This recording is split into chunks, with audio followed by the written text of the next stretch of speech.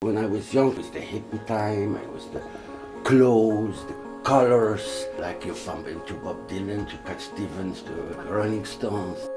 It's famous for people coming and reinventing themselves.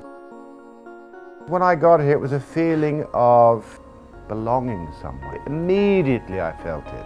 All the possibilities are endless on a creative front, and you still have that old-fashioned elegance that's very contagious, very inspiring. It is a melange of every style and every sort of person here. There's a sort of outspoken elegance. It's a kind of fashion hedonism. But definitely coming here has enhanced my passion for it.